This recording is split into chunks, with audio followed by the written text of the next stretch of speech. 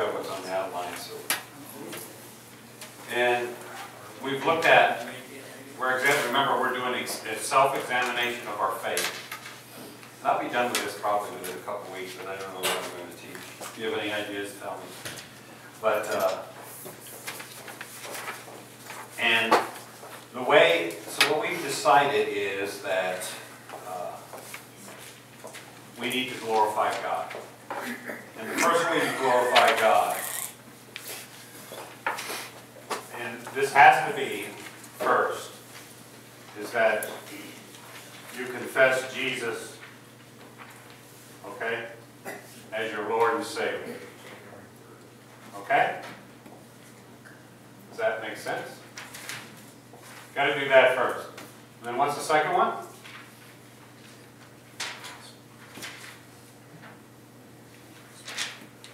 What's the second one? It's not on your outline.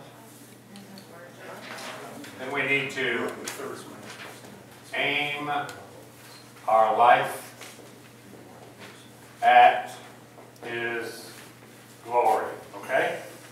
And do you remember? Okay. So you have to confess Jesus Christ. If you're going to listen, see, sinners that don't know the Lord have no opportunity to glorify God. Okay? Can't. Zero.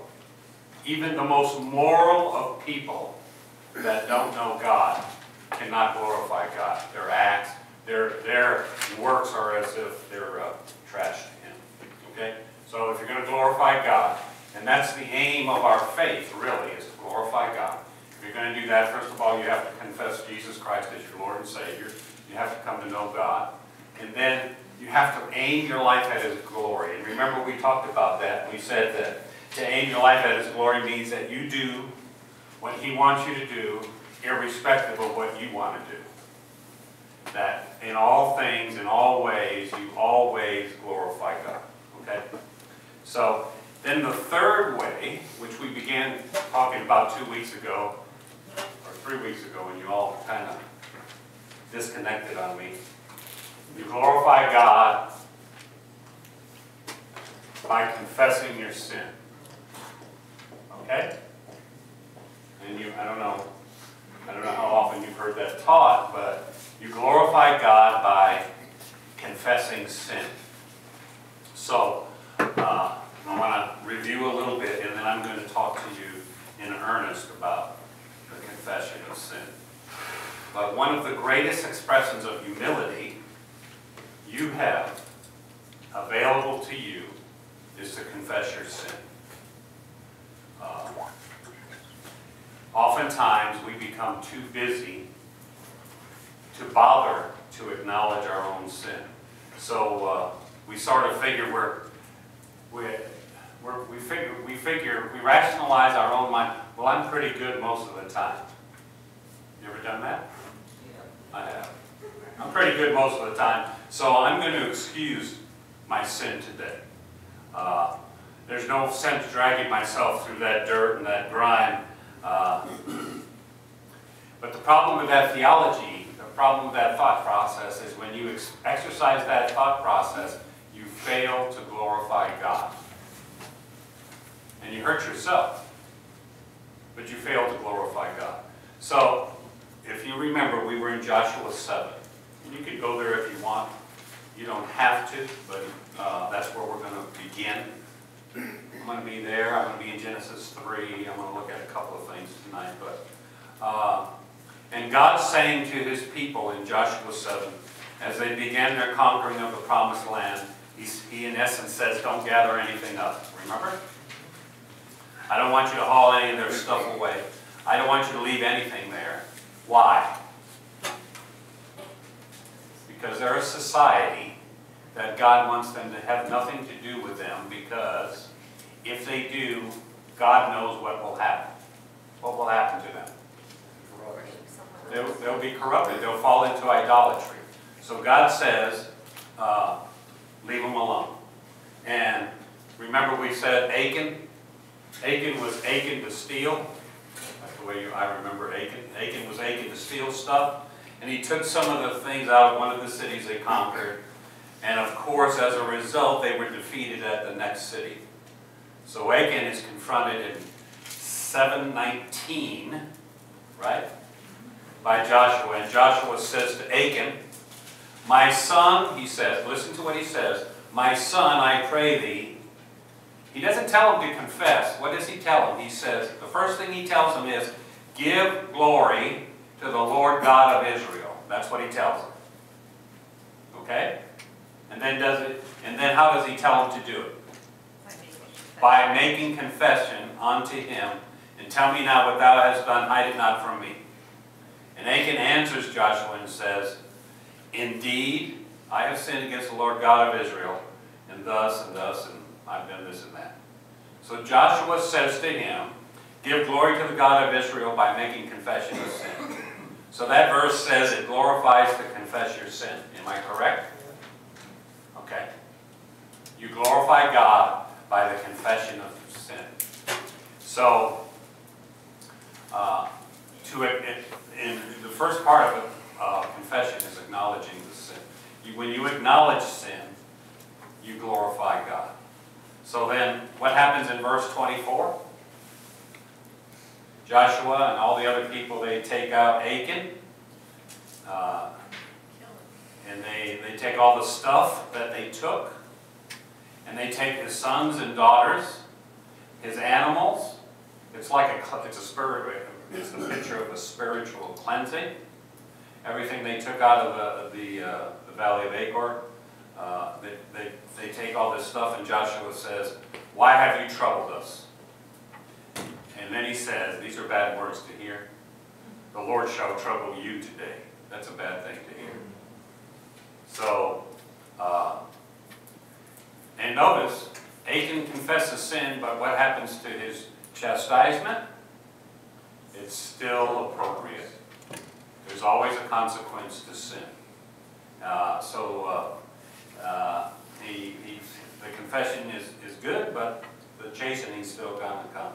So what happens? All of Israel stones him and his family, because his family is complicit in his guilt. Because they knew he stole that stuff, because I believe they saw it in their tent. And they didn't go and tell Joshua. So they're complicit, so the whole family gets wiped out. I have a question though. Yeah. So if the wife knew that he stole it, but in those days they had to be subservient to the husband, That's not subservience. Allowing your husband to live in sin isn't So he subservience. should have gone and That's told what her. happened to Adam and Eve. You Oh, are. you're right. You become complicit. Yeah. Yeah. We have that issue oftentimes with our children. Yeah. We allow them to live in But we sin. can't stone them. No, but you can do some Yeah, you stuff to can. them That's to motivate them in fine. the proper way. Absolutely. We allow them to live in sin, and what we do is, because we don't want to confront that sin, so we just turn a blind eye to it. Used to happen a lot in the school where I used to work, and it's not a good thing, because you know what happens when sin breeds sin. It's as old as the Bible is. So God is going to teach Israel a lesson. And what's the lesson? What's the lesson He shows them by Achan? Don't disobey me. I told you not to take anything from those people. You did it. And if you're going to disobey me, there's going to be severe consequences. And Achan and his family, they all are stoned, and they heap up the stones, and they call it a place Acre, which means Acher, which means trouble. It's a place of trouble. And so why did God want Achan to confess his sin?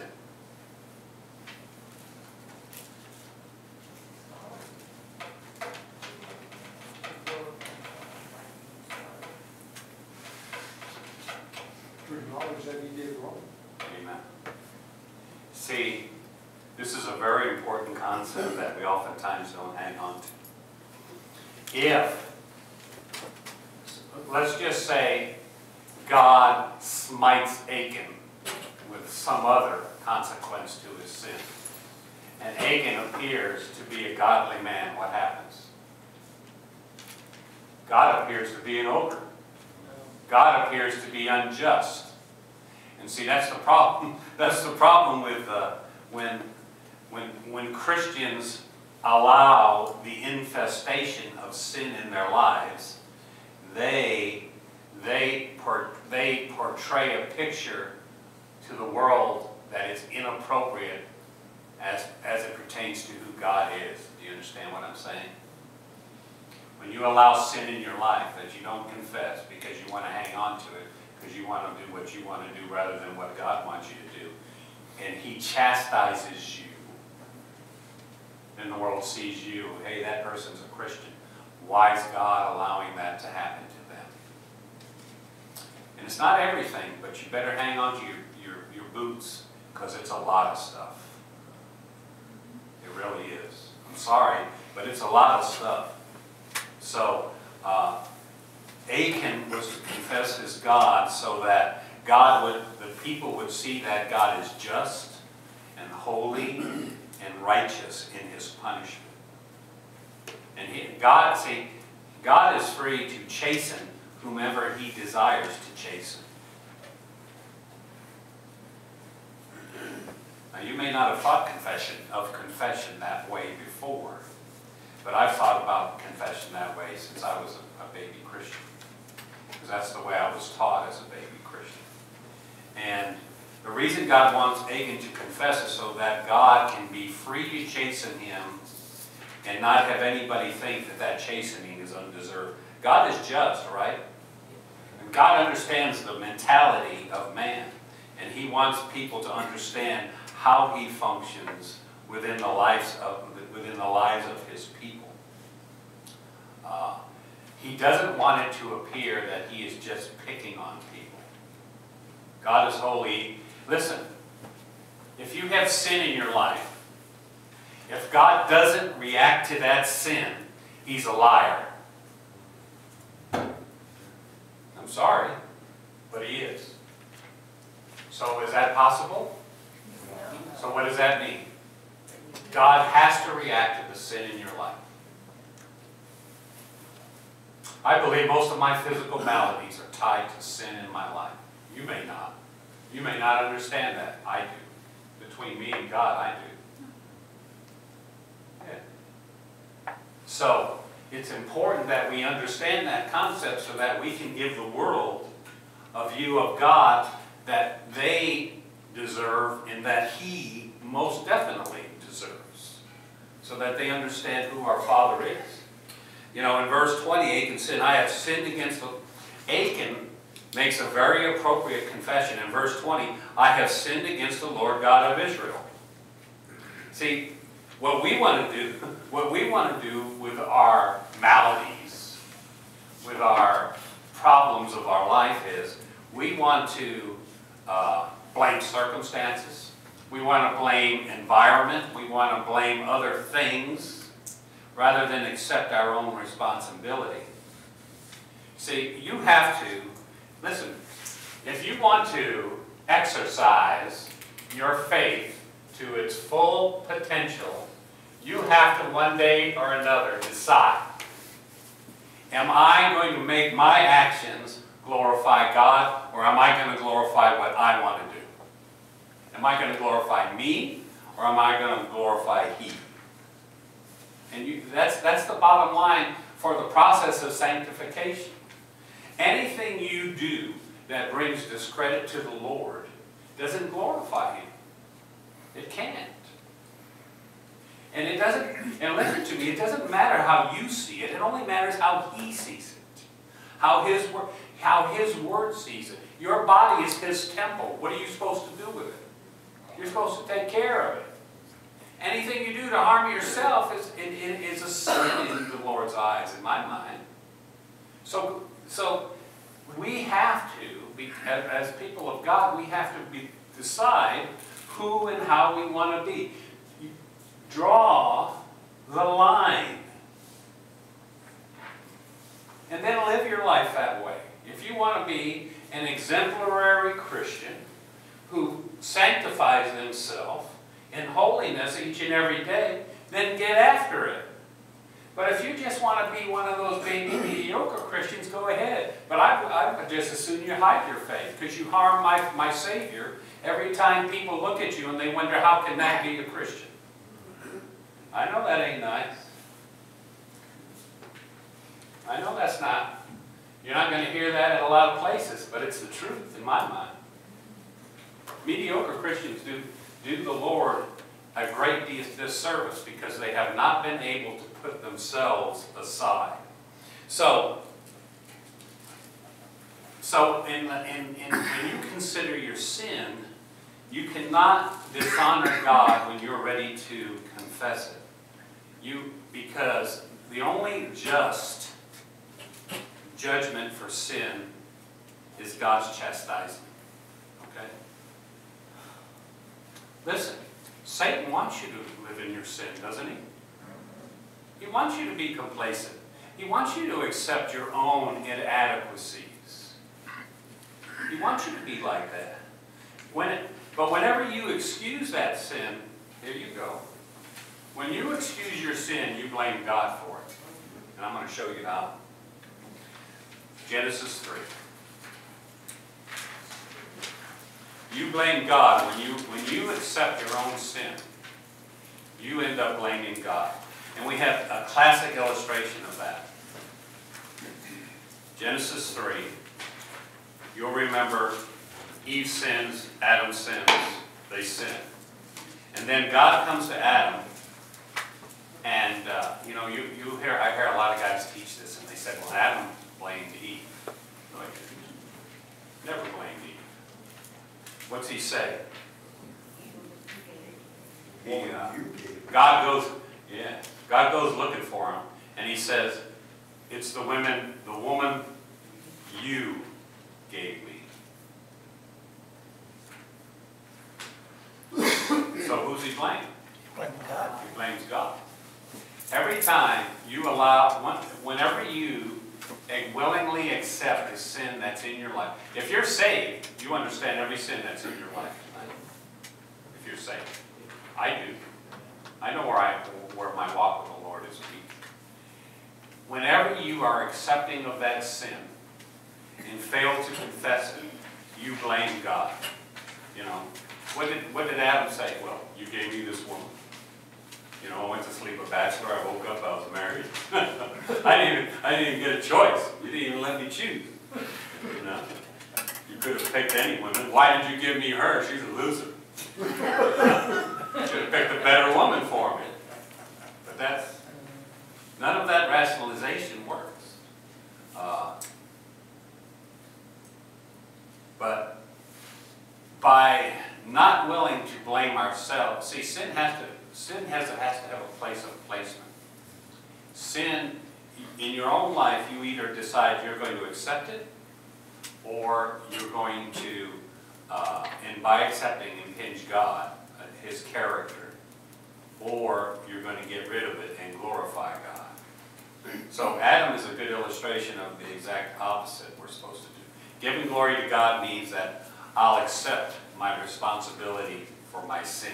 It isn't God's fault. It's not the fault of somebody that God brought into my life. It's not the fault of my circumstances. You can't say well, you're the one that made Lucifer. You can't say that. That's not appropriate. You're the one that let him fall from heaven. None of those things. You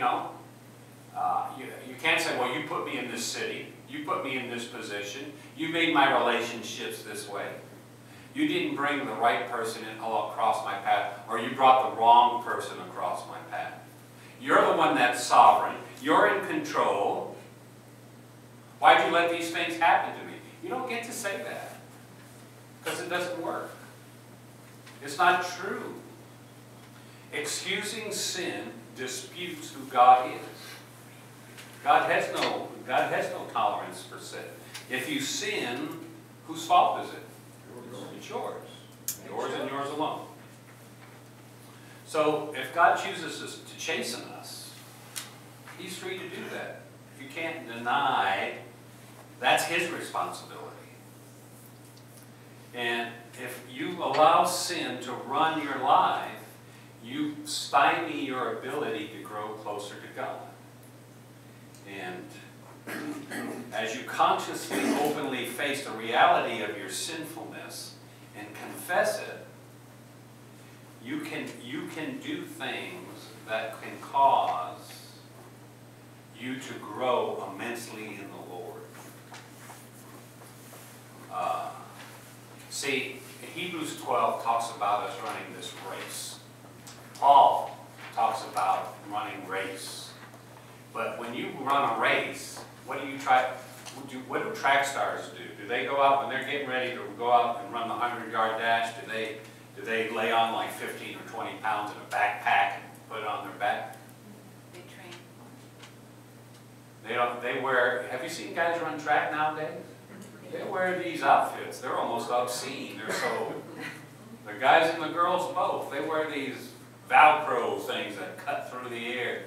They have no encumberments in their race. You know what? You're supposed to have no encumberments in your spiritual race. Because the race ain't easy to begin with. So when you carry, I've used that analogy a lot of carrying that baggage through the airport. Some of us got those little two-wheelers that are real nice, easy to pull on. Others have got these foot lockers with a chain attached to them, and there's a little train behind that pulling on this baggage. We've got to get rid of all that baggage. And the only way you get rid of that baggage is you confess it and you get victory over it. Now, if you can't get victory over it, then you're in spiritual bondage. And if you're in spiritual bondage, then you have to do other things. You have to be willing to fight it with spiritual warfare. That's another whole subject matter. But the confession of sin, see, if you have sin in your life, sin pulls you down. And we need to deal with sin in our life, and that's an important theme. If we acknowledge our sin, as we face our sin, as we confess our sin, then those weights drop off us and we can really begin to grow. So, I'm going to talk to you now about what I started to talk to you about last time, and I think I'll have enough time. The confession of sin from an individual and corporate perspective. Augustine of Hippo, if you're familiar with Augustine of Hippo, he was very influential in the development of what we would call Western Christianity. He wrote a book, The City of God, and he wrote a book called Confession, which is a very good book. If you try to read them, make sure you get them in the up-to-date vernacular. He said in his book Confession, the confession of evil works is the first beginning of good works. The confession of evil works is the first beginning of good works. At the heart of God, then, is the desire to give and forgive, right? And that's what happens in the redemptive process that ends up with the cross and then the resurrection. God's love and his desire to forgive is what took Jesus to the cross, right? That was the energy that drove that engine. And the redemptive process is a great mystery that's hidden in the heart of God. We understand it to a degree. We don't understand all of it. But we know it's true. Why? First of all, because the Bible says it's true. Secondly, because I've seen the redemptive process effect on people's lives. And thirdly, because I've witnessed it in my own life. So I know it's true. And it's upon this ground that we can know that confession and forgiveness are realities, okay? God wants to forgive. And without the redemption of the cross, confession would... See, that's what do people go to psychiatrists for? To confess. As that person lays on the sofa, what's the psychiatrist trying to get them to do? To talk about the root of their problems. That's all they're doing. They're trying to get them to confess. And then if they can get them to confess, what do? They develop a plan to fix them. See, confession is therapeutic in any environment. The thing about confession in the spiritual environment is that it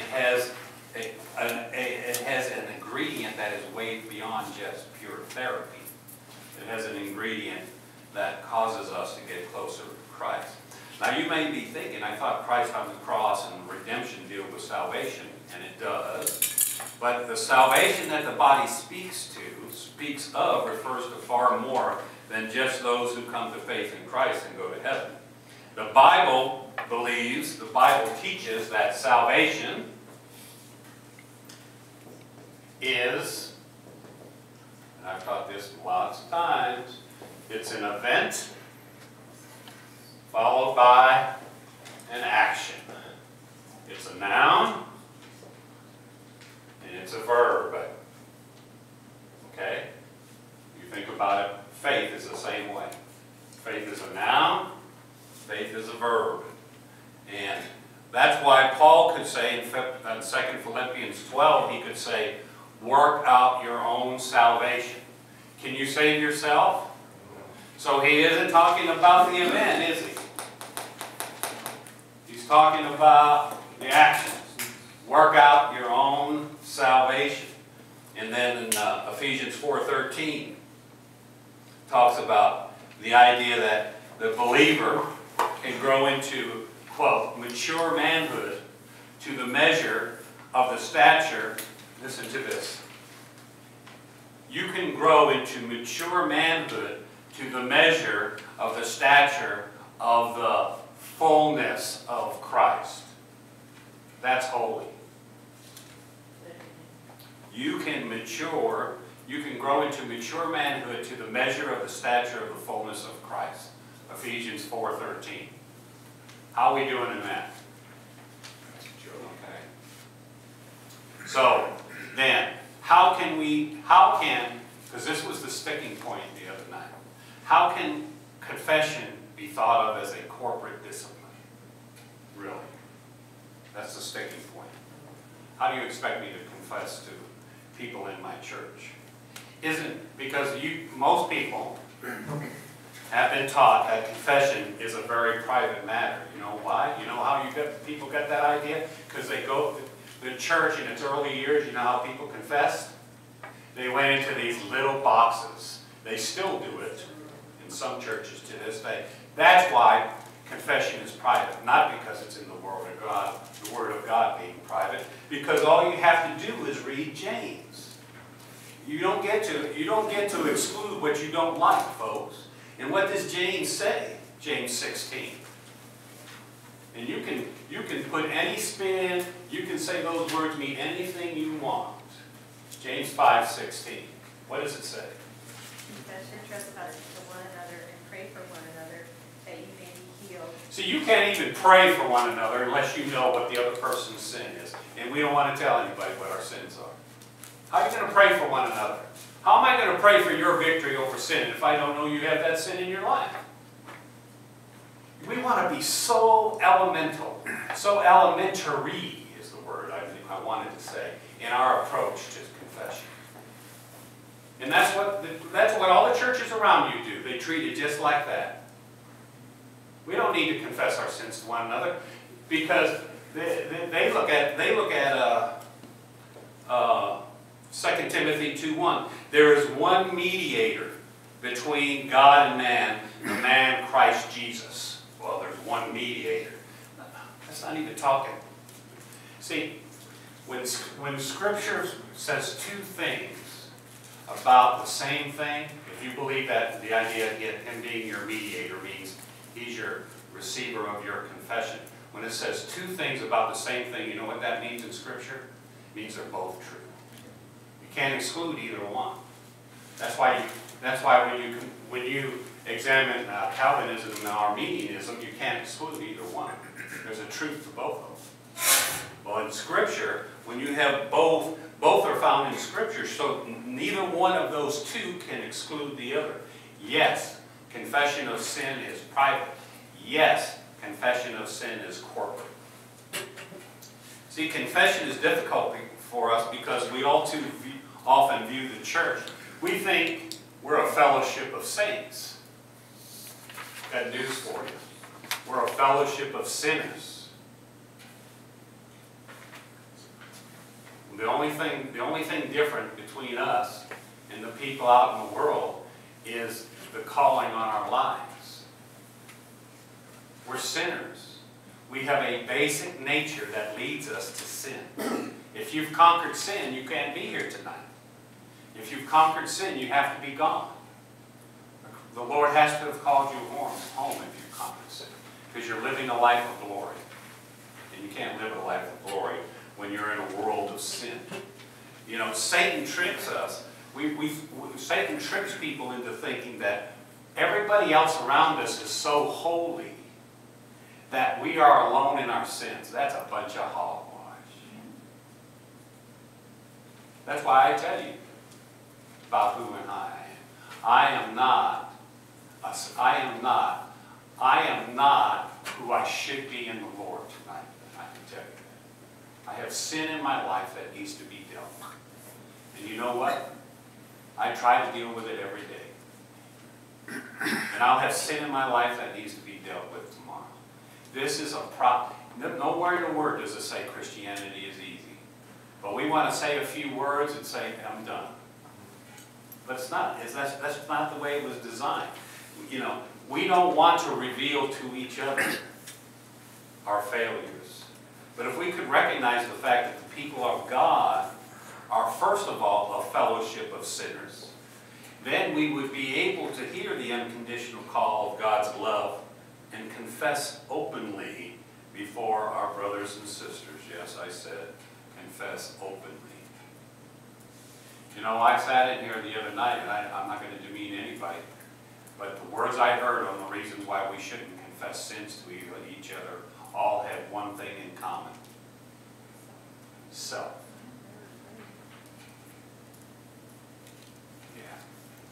So, you know I'm not alone in my sins, but it's fear and it's pride that causes us to segregate ourselves from each other. And that's exactly the way Satan wants you to live. He wants you to be fearful. You know, I've told you before, I've been in a church where a church leader got up in front of that church and confessed his sin to everybody. And it was a dastardly sin. And you know what happened? That church went to a level of holiness that I've only experienced that time. One time. One time. And within 2 years it was gone. Because Satan got back in. But for a short time, the people in that church were actually able to do it the way God wants it done. So, this example of confession that leads a church, that when that happens, then you have a church that's open to admitting its sin to each other, and it reaches a level of holiness that's desired by many but achieved by few. So let's get down to the basics. How do you go about confessing?